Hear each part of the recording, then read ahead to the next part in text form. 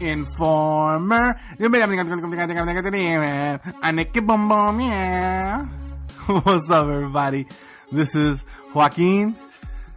This is Jay. And this is the Overflow Podcast that this is outcry.com. Jay couldn't speak. He was laughing because I opened up with Informer. Or Snow. I opened up with Snow. No, that song Informer. The gibberish you said afterwards. Well, because I can never understand what he said. I don't think anyone could ever understand what he said. I think Jim Carrey understood him perfectly when he did that parody on In Living Color. Yeah, but you know they had time to write. I just came up with that off the top of the dome. I didn't have time to write. But yeah, you know that was one of those weird catchy songs that I don't know was just a cool song back in the day. And we don't even know why. And you know he was Canadian. He wasn't even like he was North American. He was like Canadian. And he I saw something about it. And I don't even know why we're talking about Snow. All I know is that he was Canadian. I'm pretty sure. If anybody out there can tell me I'm wrong, then you go ahead and tell me I'm wrong. But I'm like 99% sure that he was Canadian. He was Informer. He was informing on the USA. He was a snitch. No, he wasn't. I don't know. He was talking about being falsely accused or by the cops for something. You know, that's what you think because no one could really understand the whole yeah, Canadian. In your face, sucker. Canadian reggae musician Snow with his one-hit wonder. That's all he needed. Produced by MC Shan. Did you know that? I did not know it was produced by MC Shan. Wow. Did you see? Now, okay, so I'm about to take it like really kind of way back for a little bit, but did you see what MC Shan did like this diss rap? Like he did this diss freestyle like KRS-One. It was garbage. And then KRS-One came back. It was like MC Shan's this was something like 6 minutes long or something. Yeah. And KRS-One came back with a minute and a half. It just destroyed him. Really? I didn't see the response. I didn't know he responded. I'm gonna have to look that up. He responded.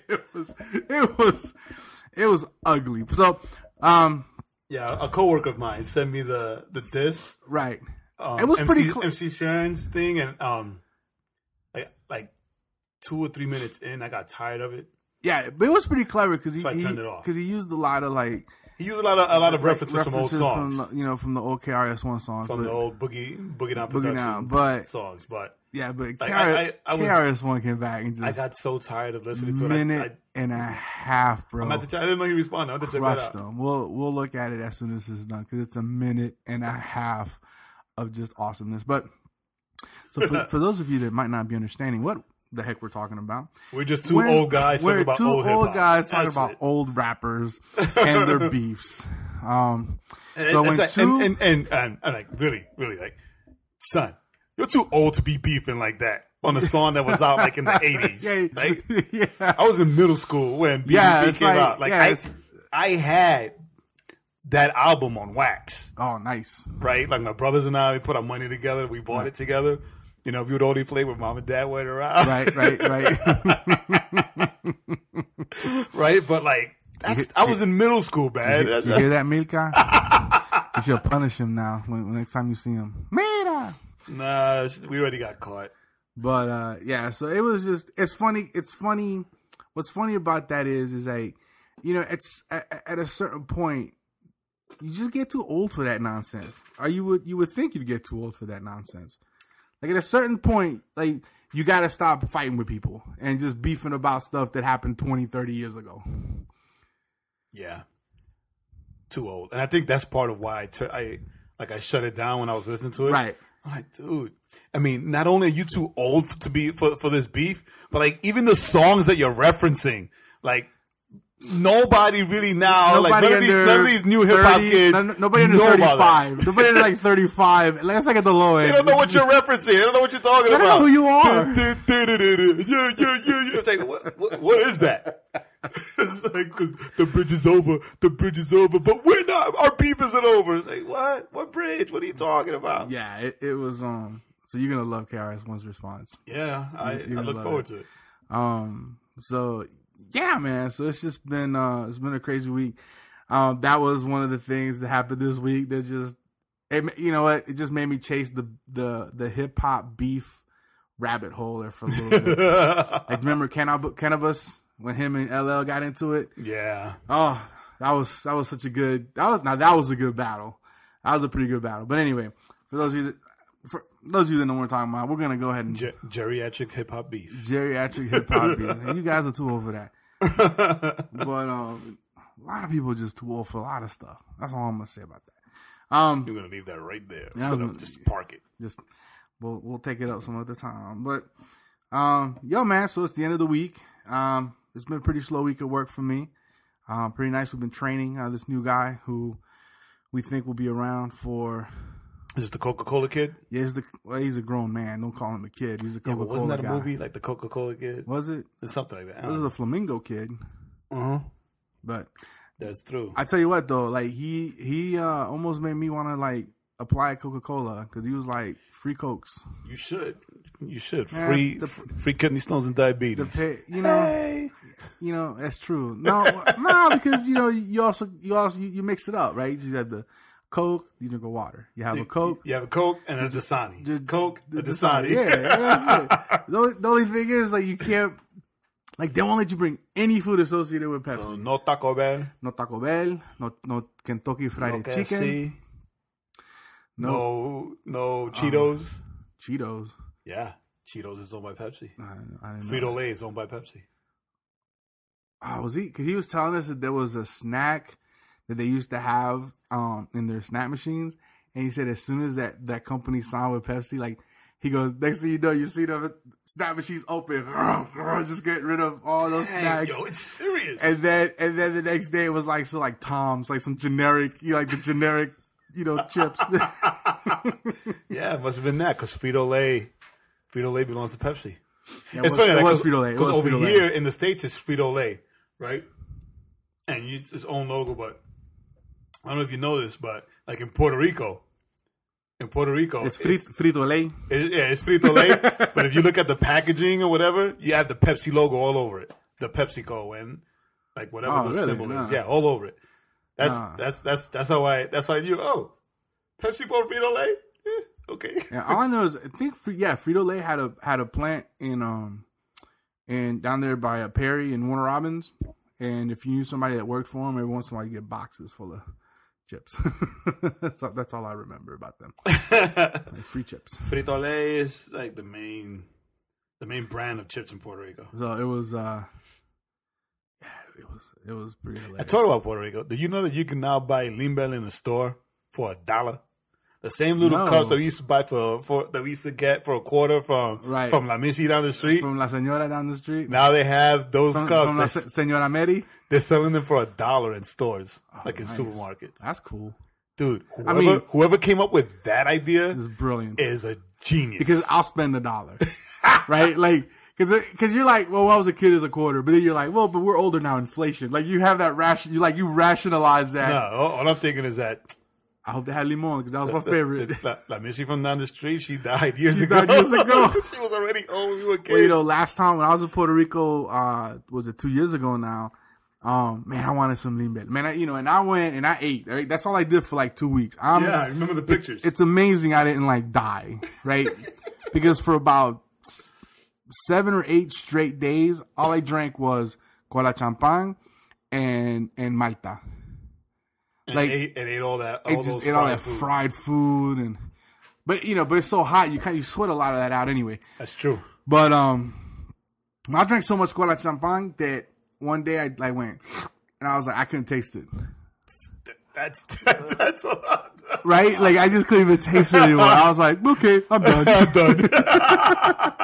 I switched over to Malta and coffee or something. I can't remember, but so I go to San Juan with my cousin and we're walking around and there was this dude there. He lived in San Juan. So, he's been there for, his family probably owned that house for forever, right? And he sold limber for 50, 75 cents, something like that. All right, so. It was cool. You know who makes limber? Who? My mom. No, she don't. My mom makes limber. I don't believe it. I don't believe Mika makes Limber. She makes Limber, son. It's gotta be shown. It's gotta be proven. Until I see it, it's not true. She makes Limber, yo. There's only one thing I take by faith. She makes Limber. Everything else needs to be proven. She was making him all last summer while I was killing it. And you didn't share with me. Well, actually, she wasn't really sharing all that much. It's just if I happened to be at the house, it's like, oh, he said Limber. Oh, word. Yeah, well, of course, with your nephews and nieces, they don't stand a chance no ways. She makes limber. I think I'm hoping that this summer what did she make? Which limber did she make? What did she make? She made de vainilla. She didn't make any like the fresa or the. I don't remember. I don't remember. All I know is limon. Limon has always been my favorite, man. Dude, tell her. Oh my goodness. Tell her to make some limon. My grandmother had some little limon tree up in the back, and she would make the juice. Yeah. Oh, so good. Man, do it. You know what? I'm going to Puerto Rico. My mom's going to Puerto Rico Saturday. I'm going to go with her. You can't tell her to bring you some. Nah, she's going to be bringing me some more records from my grandfather's collection. So there's that. But, oh, that's dope. But yeah, man. So now I want limber. Dag nabbit. I wonder if the Puerto Rico bakery has like a secret stash. I should ask them. Yo, do you guys make secret limber? I'm telling you, Mom makes them. Ask her. You know what? Like I said, man, proof is in the limber. So then ask her. Because it's not pudding. But yeah. Anyway, now I'm freaking hungry for all this deliciously bad food for me. So what's up, man? What's been going on? I know you've had a bit of a rough week. Anything good happened this week? I'm breathing. Barely. That's for you, Angel. I got these new shoes. You got new shoes? Oh. Got a new shirt yesterday. Come on, man. All right, I'll share it. So Jay was showing me pictures of Cal and his new kicks, and he was fascinated with not only his red shoes, but with the black top. With the black top. No, wait. Something cool did happen. It was last weekend. Well, that's okay. It'll last weekend. Yeah, because it counts because our week counts after Friday. Yes. Right. So Saturday, our buddy Junior. Right, yes. Junior's we've been friends for 20 years. Right. Yeah, he's more of a brother than a friend of me. I've only known him for 8. But right. So yeah, he's my brother. He's out in Nashville. He came for the weekend. That's right. Right, because you guys went record shopping. Got him all set and you got him a record player also, right? Records on Sunday, but Saturday night, we went out. Actually, it's so funny. We went out shopping for him too. He needed clothes for this big bougie gig that he has coming up in Nashville, right? So when we get to the house, no, because we're pressed for time. We're good. When we got home, I got on Facebook, because we got home mad late. So I got on Facebook, and I'm scrolling whatever, and then I see that this old friend of Junior and myself, who's in Florida. Not only did he happen to be in Georgia, but he happened to be in Kennesaw, right? And then on top of that, he was in Kennesaw for the weekend as the guest preacher at my mom's church. Right, nice. Right, so it was this is too coincidental. It was the trifecta, right? So I hit him up. Right now, this guy, we haven't seen each other, the three of us. We haven't seen each other in maybe 12 to 15 years. Okay. Now this guy was a part of this ministry called Holy Ghost Missions, right? Holy Ghost Missions birthed him. His name is Gabby, Pastor Gabby down there in Florida. But Holy Ghost Missions also birthed Sammy Rodriguez, who's big time. I'll take your word for it. No, big he's big time. Right now he's in charge. He's got a big church in Sacramento. He just came back from what I see, because we follow each other on Facebook. He just came back from speaking at the Planet Shakers conference, right? He regularly has like as a speaker at the White House or like stuff like that. Like it's so surreal to me to see like this guy who basically like he inspired me to be a preacher. Right. As a kid, like we're not even that far apart in age. I think he's only older than me by 2 or 3 years. But when I saw him preach, like I knew it was cemented. I want to be a preacher. Right. So Holy Ghost Missions, it was like just a group and it's funny, right? Because I always mention this down here, how different it is now from back then. Because back then, we're all from different churches, like even like different boroughs in New York. And they all just got together and started doing their own, just started and built their own ministry. Right? It was funny. We had like a corny tagline, when the devil starts messing, God starts blessing. It was like, yeah. But they made like T-shirts. I mean, but that's, you're talking, back in the 70s. That makes sense. Right? So like these guys were like my inspiration. And I was the youngest tag along. I think I was more of a mascot than anything else with these guys, right? So yeah, I hit him up on Facebook, like Junior and I, we both hit him up on Facebook, and he hit us back, and we went to the Marietta Diner like at 10 o'clock at night. Nice. Just to reminisce. Not just reminisce, but also like share on the different things that God is doing with us now. Right? Because like it's like the majority of our lives we've been doing ministry. Right. So it wasn't just like back in the day, but also what's going on now. He told me like the things that he had to suffer through. Like he just planted a church 6 months ago. Yeah, I know, because I heard him Sunday. Right, you came on Sunday, and he talked. Yeah, instead of getting my sleep, he talked about it. That's because I worked overnight. Yeah, you worked overnight. You worked from 6 to 6. Yeah, let's kind of clarify that. Yeah, right. It was like, you heathen. Right, you worked like 12 hours overnight. But yeah, I mean, I can share that with you later. But like he went through a lot. Yeah, Junior actually told me a little. Oh, he told you a little bit. Yeah, so it's like it's rough. It's crazy. Yeah, but like this dude. I don't understand some of it. He said something to me. Well, he said something. He shared something with us.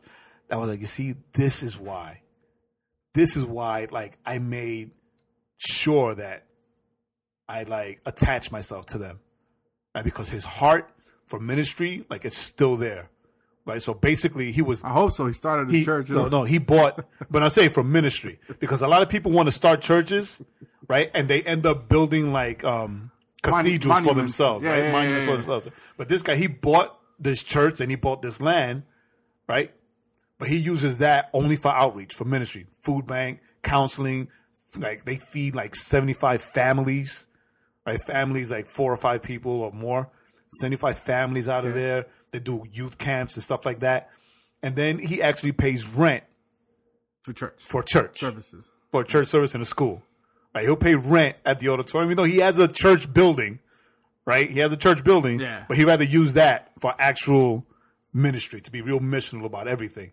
And just to give away and pour back into the community, and then like pays rent at a school so they can hold services there. Okay, that's right. So like it's so rare to hear something like that from somebody. Right? It's just I mean that's one of those things that you're like you just go like what because I mean and across the board, right? That's just one of those things that you don't. I've never heard of anybody doing that. Let me put it that way. I've never heard of somebody paying rent for their services because they were going to use what would have been the church building for the different ministries that are being run out of the church. Right. Like that's pretty interesting. That's pretty. I mean, that's an interesting idea. Yeah. I was like, I'm like, what? Wait. It's like I had to clarify. So you bought this building and this land for your church, but instead you're doing missions through that building and that land, and you're paying rent for a school auditorium to hold your services in. Yeah. And he was like, yeah. It's like, man, that's why I love you, man. Yeah, that's pretty brilliant. I mean, he bought a building for the church. He bought a building for his church, and he's ministering to the church. Yeah, he is. Whoa! Whoa! And the thing is that God has honored him so much that on like non-believers have been like donating stuff. And when I say donating stuff, I don't mean like used clothes or sneakers. I'm talking about like vans, trailers, right? Like stuff like that, to help them go out. Yeah, that doesn't surprise me. No, not at all. But I'm saying like, the measure of your faith, right? The measure of faith. I mean, you do things to honor and glorify God, and God will glorify himself by like doing these things. Yeah, and he'll supply. You, right? And that draws, because a lot of, even if you're a non-believer, a lot of non-believers respect when you when you call yourself a Christian, and you're doing for others. Like whenever I'd go to my mission trips and whatnot, people that wouldn't set foot in the door, but they would be like, wow, man, that's so awesome what you're doing. Right. That you're going to help some, cause it's funny because in their eyes, that's how the faith should be. And when they get to see it, because a lot of times we get so caught up, right? People, just anyone gets so caught up in seeing others and what others are doing. I thought you were a Christian. How come you're doing that? So they get so caught up in the that's that, it's funny. It's really a lot of times as Christians, they get so caught up in the that's as well. That's true. That, they get so caught up in that it's like, like God's pretty big. pretty huge. Yeah, that happened pretty this huge weekend. Dude. And last weekend and then Sunday he preached again. Yeah, he preached. And we showed up and he totally. I don't know if you were there already when he old school Junior and I. Yeah, no, I got there.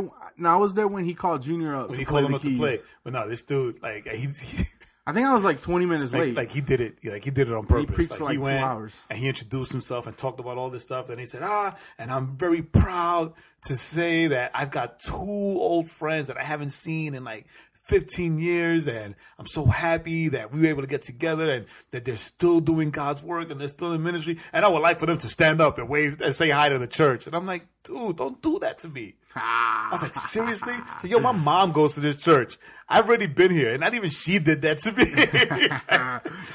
so I was like, it was real old school. I stood up, like did like a fake smile and waved, right. And Junior too. And afterwards, when we went out to lunch. He was like, I got you, didn't I? Yeah, they called me. They called me early this week. Say thanks for coming, and they were there because I always fill out the visitors card. They didn't call me. They just sent me an email. Oh, I got a call, so I felt special. Yeah, you are special because I ain't getting no phone call. Right. Or maybe they did. I just didn't pick up. Yeah, I didn't pick up either when I first saw the phone. But then I was like, well, let me call because it was a local number. Oh, okay, yeah, work. So I called back. I was like, do you speak Spanish? I was like, oh, yeah, I do. Un poquito. Yeah, so if you're in the Orlando area, it's New Birth Church, and the pastor is Gabby Mejia, Pastor Gabby. Man, if you're in need of a church and you're out there, go check him out. Check him out and dude preaches fire, and let him know that you showed up because Team Outcry told you to go. Yes, and maybe he'll invite us. No, I'm just kidding. That's not why we do this. But maybe he will. No, but that was a very cool way to start off the week. So with that, only other thing that I just want to say is that did you see that new Spider-Man or Captain America Civil War trailer where they showed a little bit more of Spider-Man? What are you doing? Jay's over there messing with Aquaman. Leave him alone. I did. It was like the new TV spot. Yes, where he catches the Winter Soldier's fist. Dude, I think the only thing I'm excited about in Captain America Civil War is seeing the Black Panther in action. Yes. And seeing this new Spider-Man in action. Yes. I could do without seeing the rest. Yeah. I don't know. I want to see that scene where Hawkeye shoots Ant-Man. And he's riding the arrow. And he like runs up to Iron Man's arm. That's gonna be dope. He's gonna run inside the suit. That's straight from the comics. It's awesome. Wet Willie. But I'm just like after that TV spot, like oh my goodness. That's next week. Oh. So all you comic book movie fans, next Thursday, Captain America: Civil War. Yeah, I'm not as excited to see this. I'm excited. I think BVS, I think it'll be right because more of a DC guy, but all I know is this: is that to me, of all the Marvel movies, I think Captain America: Winter Soldier was probably for me number one. Yeah, I would agree with that. And then number two would be I concur that Guardians of the Galaxy. Yeah, I think I'm with you on that. Those are to me, those are the all right. The top worst one. Which one? The top worst Marvel movie? Yeah. There's quite a few. Well, Iron Man 2 and 3 are there. Because they were just they weren't as good. I'm not sure. The worst one? Huh. That's one to think about. Right, so while you think about it's not one to think about with me. Now we're talking just the Marvel, not just Marvel. Like the Avengers movies. Just the Marvel superhero movies. Or do you mean all the Marvel superhero movies? Like the X-Men movies? And No. I'm just talking about Marvel Studios. Marvel Studios movies. Okay. Yeah, because I don't want to even talk about the X-Men movies. Right. Just the Marvel Studios movies. Which one? For me, Iron Man 3. Yeah. Iron Man 3 was so bad. For me, it was so bad that I got up to walk out of the theater, and then I remember that I brought my kids with me. Yeah, there was a lot of... Like, I hated it. I hated it more than I hated the fact that Ultron had moving lips in the Age of Ultron movie. Yeah, that didn't bother me. But it bothered me because he was made out of vibranium. And vibranium doesn't did his lips move, or did the face kind of like... No, his lips move. I'm going to have to watch that again. No, his lips move. That's how I'm watching it. It's like I'm watching the movie, and then it hit me. It's like, why are his lips moving? Yeah, as much, it's funny because as much shade as they threw at Batman v Superman, like, the two Iron Man movies, the two sequels weren't really that good. They weren't, especially 3. And then 3, what killed me for 3 was I didn't even care about the Mandarin was just an actor or whatever. The worst part of 3 to me wasn't the Mandarin, which is a lot of the comic book nerds hated, and I understand that, but it was the fact that he had to be, Pepper had to save him. And it's like you make all these suits, you think you're such a tough, that's why Batman is so much better than Iron Man. Because without the suit, Iron Man ain't nothing. He can't fight. He can't do nothing. He needs his suit. It was garbage. You know what? Now when I get into argument with people about Batman and Iron Man, who would win? That right there. Iron Man 3 was garbage. It was garbage. It was the worst. It was the worst thing that Marvel Studios put out. Garbage. Yeah, it was pretty bad. Garbage. And I'm purposely saying it with the New York accent, so it could be just the stress, right? It wasn't garbage. It was garbage. Oh, that's crazy. All right, so I'm gonna end with this story because I thought it was so cool. So I saw this little video. Garbage. I posted it. What'd you say? Garbage. I posted the video on my Facebook wall because I thought it was hilarious. So back in the 60s, 70s during Vietnam, this guy there were these 3 friends or 4 friends from New York, and 3 of them were in Vietnam, and one of them served, and he came out and he became a merchant marine. And so when his buddies left, he told him, he goes, "Hey, I'll buy you guys a beer." And this guy went from New York, went to Vietnam. He took a backpack full of beer, and he went and he found his buddies in Vietnam, and he bought them a beer, and he hung out with them for a couple of days. And then during the war? During the war. Like he says when they got to port, the first that's guy, bananas. He sees the MPs and his buddy was an MP and he saw the number, the unit number or whatever on the helmet and he was like, he's there. He goes, hey, where's so and so? He's right over there. And he's like, what are you doing here? So I was like, I kept told you I'd bring you a beer. And he said he had 16 Pabst Blue Ribbon and PBRs in his. Oh, that's the video you shared. I haven't seen it yet. It was awesome. I was looking forward to watching it this weekend. Awesome. You still need to watch it because I'm just giving you kind of like a less than the cliff notes. But the great thing about these guys are, and you'll appreciate this being from New York, is they got that New York accent because they were from Manhattan, northern part of Manhattan, in town, and something like that. But they were like, it was just the accent and everything. It was just beautiful. It was a beautiful thing. So. Yeah, you need to check it out. I definitely will. Like, that's like a real friend. Goes into a war zone just to buy you a beer. So with that being said. That's awesome. So with that being said, skirt, we're gonna shift gears here a little bit.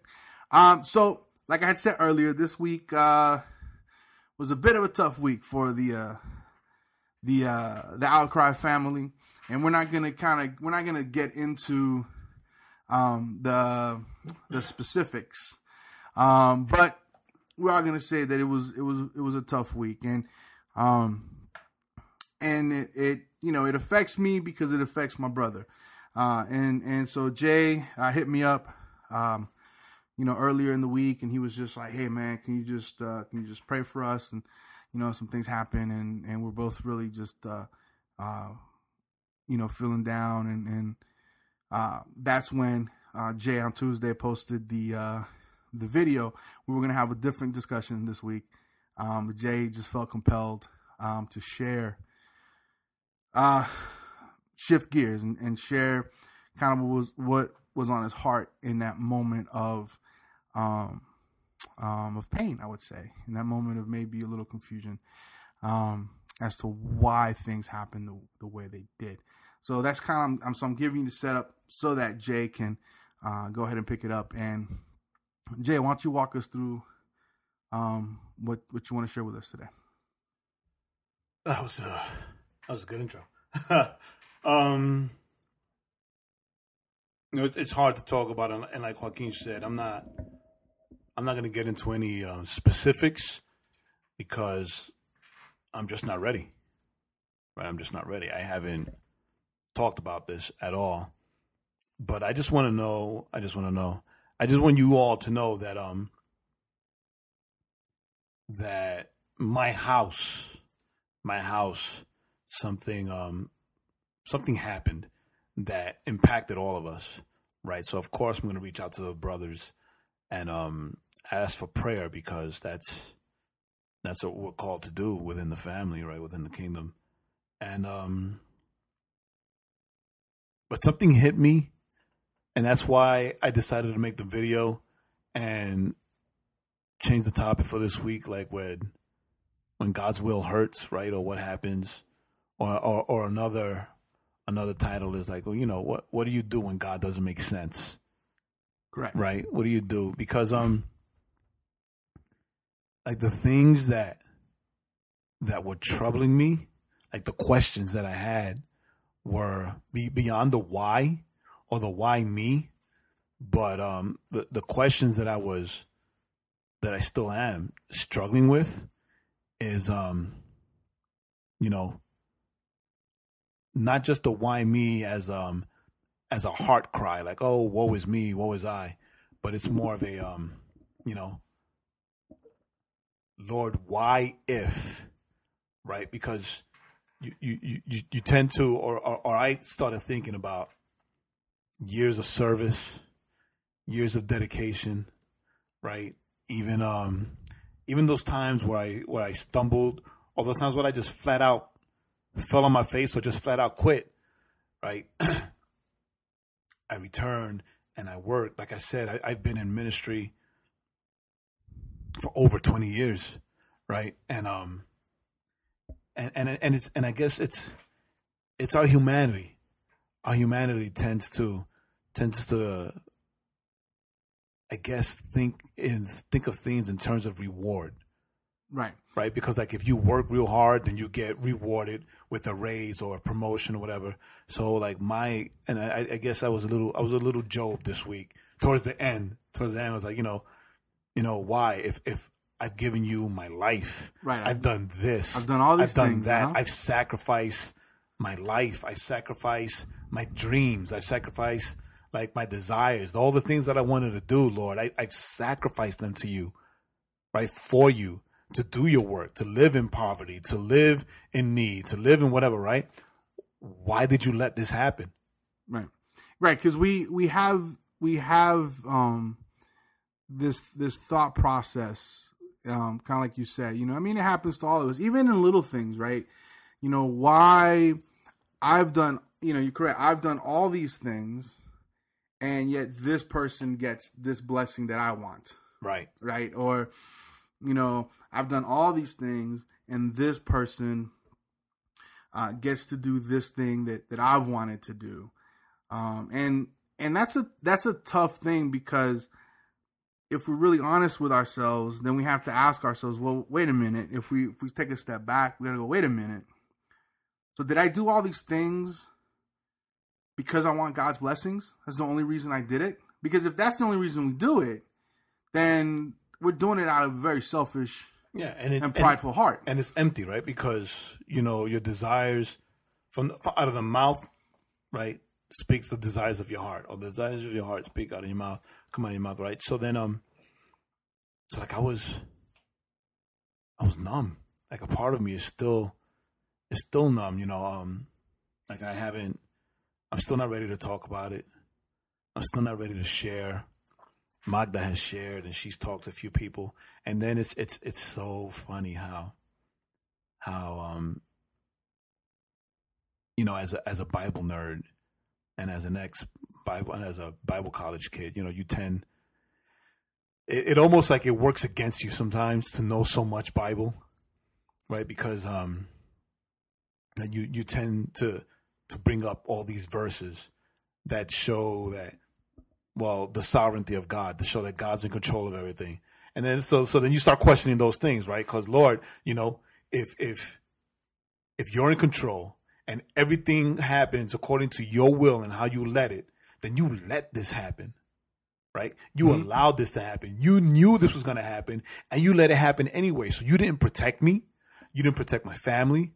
You didn't protect our hearts, right? Right now, the heartache and the pain that we're going to suffer through for the rest of our lives, right, is because you allowed it, right? And like, these are the things that I'm struggling with. These are the things, right? And then I rebuke myself, because again, you tend to know a lot of Bible, right? You know a lot of things, right? So I tend to rebuke myself and give myself like, but God is sovereign, and all things do work together for good. And I've seen his hand work in my life in the middle of my trials, in the middle of my struggles. I've seen God's hand like protect me and cover me and lift me, right? So, but it doesn't make sense. Right, because we have our mindset tends to be, and this is because, a lot of people teach kind of this idea that if you're a believer and if you become a believer, that somehow life is going to be hunky-dory, like everything is going to be good and you're just going to get blessing upon blessing if you do all these things, and nothing bad's going to happen. And then someone like me, who is kind of a pessimistic kind of person, right?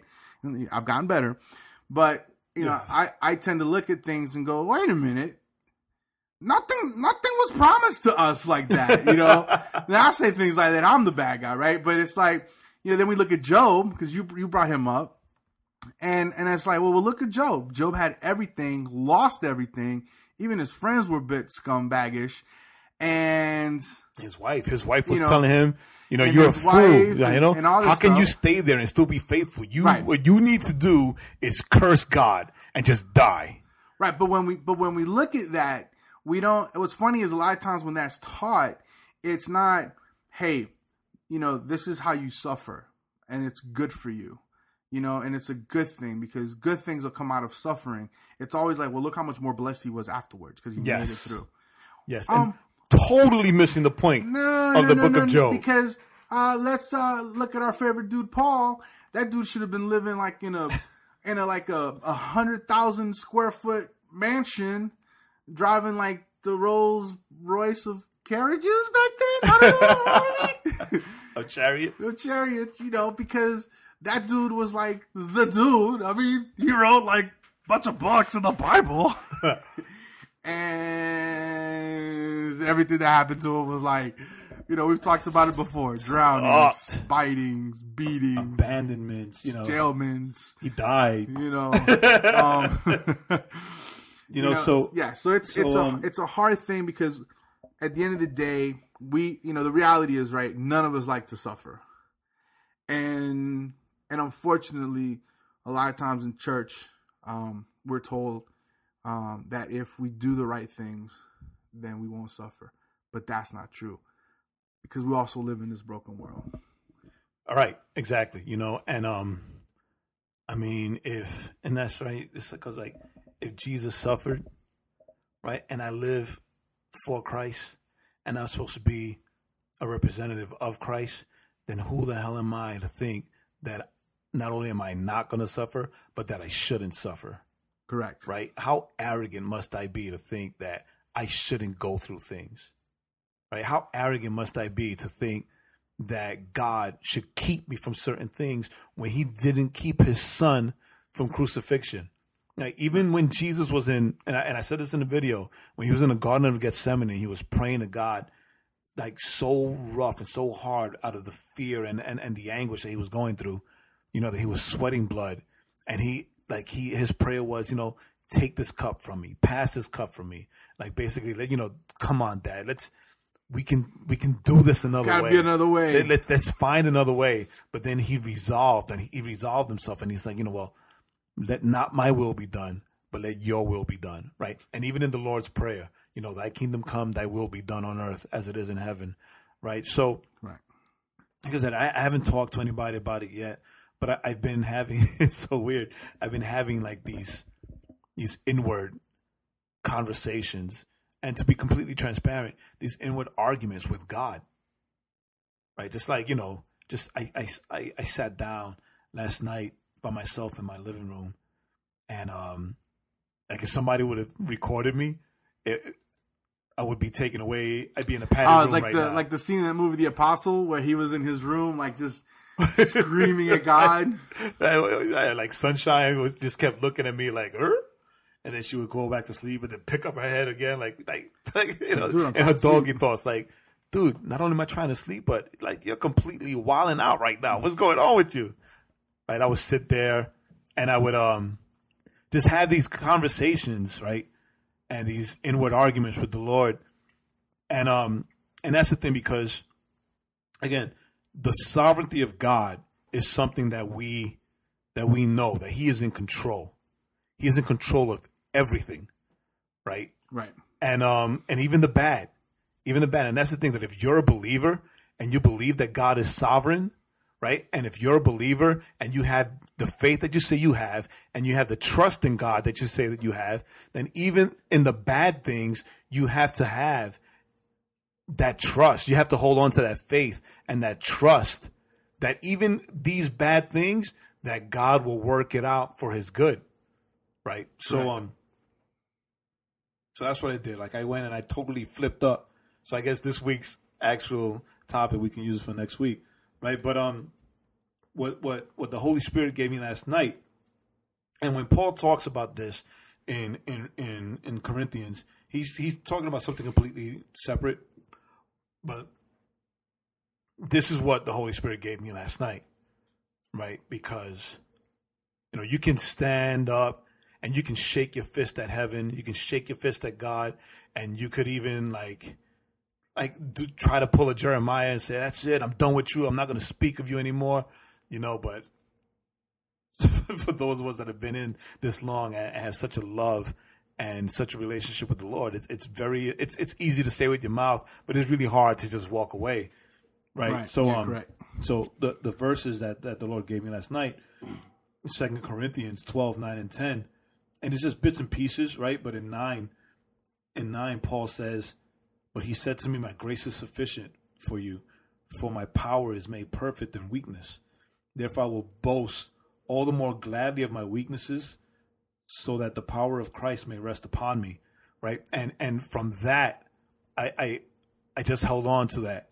God's grace is made perfect in my weakness. Because in my weakness, I became angry at God. In my weakness, I became angry at my situation, rather than believing that God's will is sovereign. God's will is perfect for my life. Right? And and it's very human to filter life through the pain that you're going through at the moment, rather than filter that pain through Jesus's grace. Right? Correct. Filter that pain through his grace and know that it's sufficient, that his grace covers all wounds. His grace covers all things, and his grace will lead to a supernatural peace that he will give you during this time. Because it's almost like I held on to that more when my dad passed away 3 years ago than I did at this current moment. Like, it's like I totally forgot. Correct. Right. And you guys, Juice just walked in. You guys were both there when my dad passed away. And I'm so grateful that you guys were, because you helped me, I guess, deal with that or go through that. Right. And then 10 says, "For the sake of Christ, then I am content with weaknesses, insults, hardships, persecutions, and calamities. For when I am weak, then I am strong." Right? So admitting to God, right, this thing sucks. Right? This is hard. It's rough. I hate that this happened. But I know, Lord, I trust in you that your grace is sufficient, that this is still your perfect and sovereign will for my life. Right? And there's something to learn from this.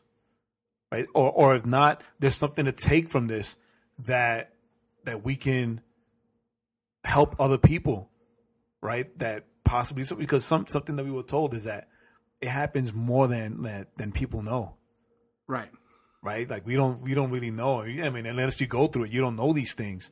Right? But apparently it happens a lot more than people actually know. Right. And then, the thing is that, as we look, the scripture, when it talks about, the weakness, calamities, hardships, and what's funny, and another way of kind of looking at it is, a lot of times we think we go through things because God's trying to teach us something. And I was thinking about that today, actually, at work. And, a lot, in here, the only thing, and if you read the whole the whole verses within the context of the chapter, the only thing that was being taught, right, was Paul was like saying, look, I realize that I just need to rely on God's grace. Correct. Period. And I know a lot of times I was having a conversation with my mom not too long ago, and she was like, we're going through all these things. What is that God's trying to teach us? And we always tend to view it that way. And I think sometimes if we look at it that way, then when we don't get answers, we get frustrated. When we're like, well, but I've done everything right. So what is there to learn? Well, I think a lot of times the lesson, even Job, right? The lesson wasn't that you did anything, but the lesson is that we need to filter our pain through the grace of God, and we need to try to look at it through those lenses and saying, I don't understand it. I've done everything right. I've walked the walk. I've been, living the life. But there's still hardship and pain, and I need to look at it through the lens of grace, through the lens of God's grace, not for others, but through the lens of God's grace for me. Right. And knowing that grace, if we filter our pain and our suffering through God's grace, then we'll be able to feel that peace that surpasses all understanding. In His presence. Right? Only in His presence. Right. And no, the hurt doesn't go away. It doesn't mean that the hurt goes away. The hurt doesn't go away at all, because I still feel hurt when I think about my dad's passing away and other things. But, it doesn't go away. But there's comfort in knowing that an everlasting, sovereign, loving God is there and loves you, right, to take that pain away, to carry you, or to cover you, and to caress you and coddle you in His love, so that you're able to to pass through that, to walk through that storm, right? It's like that. Remember that poem Footprints, where the guy's like, I've been walking in the sand. I always saw two sets of prints, and there was just one set. God, where were you where were you during those tough times? And what did Jesus say? Said it was in those times that I carried you. It was those times that I carried you. So then, last week we spoke about James, and you brought this up today, and I'm grateful for that. James chapter 1 verses 2 through 4. He writes, "Count it all joy, my brothers, when you meet trials of various kinds, for you know that the testing of your faith produces steadfastness. And let steadfastness have its full effect, that you may be perfect and complete, lacking in nothing." Right? So it's almost, it's crazy. Like the first verses, 2 Corinthians 12, 9 and 10, in there we find grace and strength, right?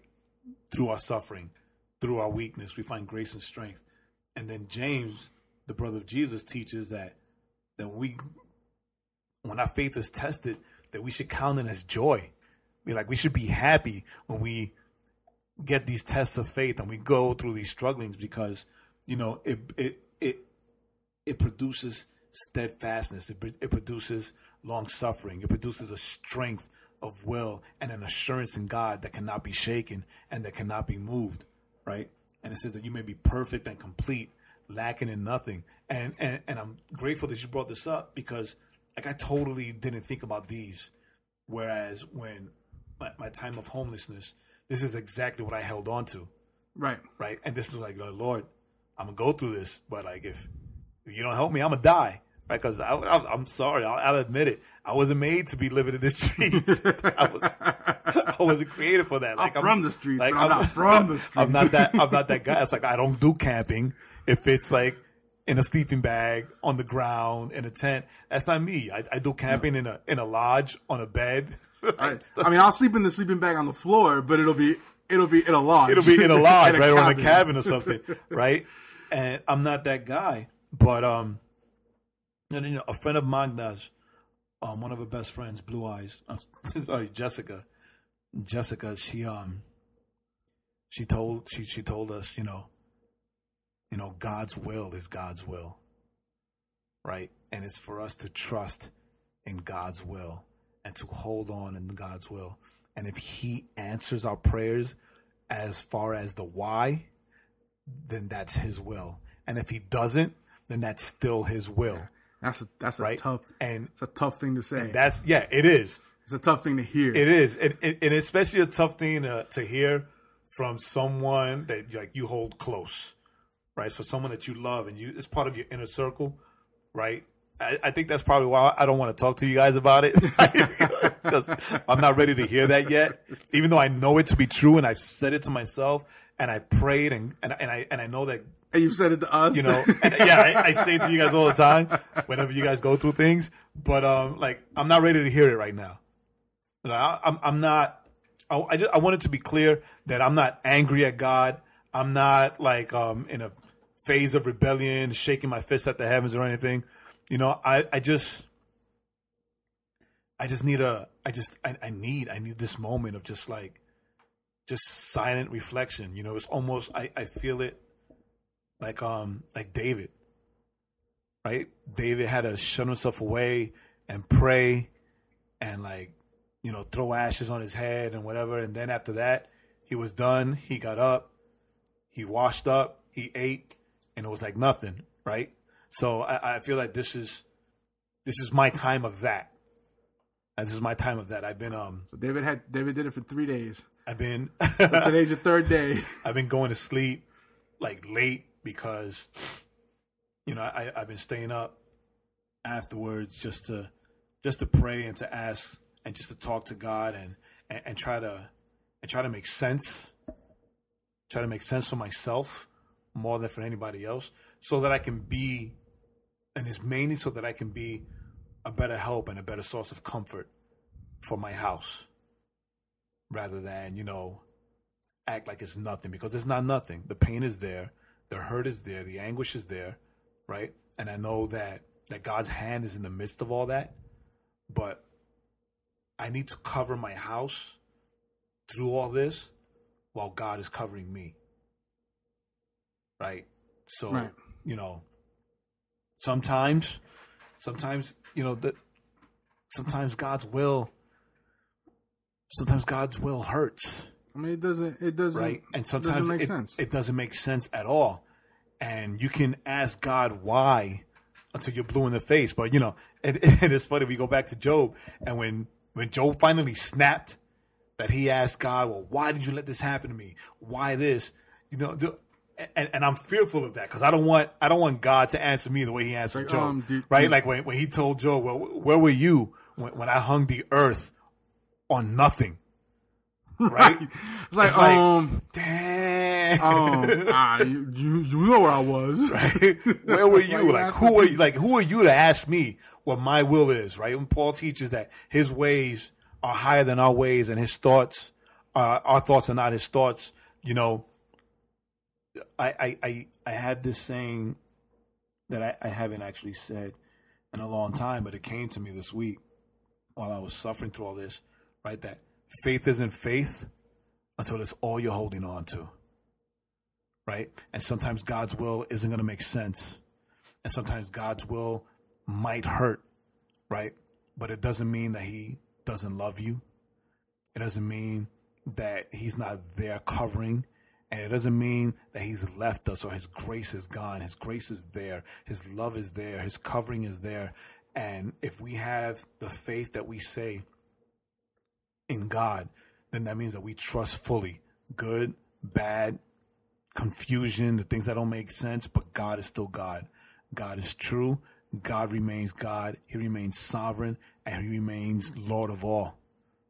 Right? So if you're going through something now where you feel that it's a test of your faith, then hold on to the words of James, where he says that to stay strong and stay holding on to the Lord, because it brings a strength and steadfastness, right? Hold on to the words of Paul, where he says that his grace, that God's grace is sufficient. And instead of filtering the pain or life through this pain or through this suffering that you're going through right now, right? Filter that pain and suffering through God's grace, right? And let it envelop you.